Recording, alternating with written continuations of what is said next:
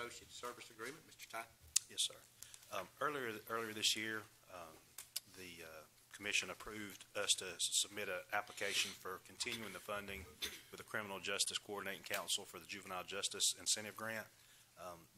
We were awarded funding for that this year, and so this is the agreement to basically continue using Evidence-Based Associates, which is the company that we use to help administer the grant and conduct the counseling and the administration of the program last year. So we would like to continue using them, and this is just the service agreement that outlines our scope of services, the cost. And earlier this morning, I did hand out just as a matter of formality, as part of the agreement, we also have to include the immigration and compliance documents. So that's the reason I handed that out earlier. But be glad to answer any questions you might have about this agreement. Any questions for Mr. Ty? Go ahead. I'm sorry. Go ahead. I just wanted to know, were they using the same contractors as they Yes. did last year? To my understanding, the notification for just having the class or just the presentation of the grant requirements took place like a day prior to. Well, what we did versus a longer notification. Our contract is specifically with Evidence-Based Associates, and then it's up to them to implement it with whatever contractor they choose.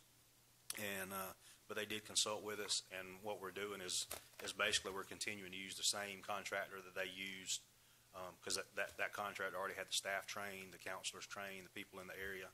So rather than changing and starting over from scratch, which would have kind of put a delay, because we already kind of have some kids that are kind of overlap, like they didn't complete their counseling, under the 2013 funding.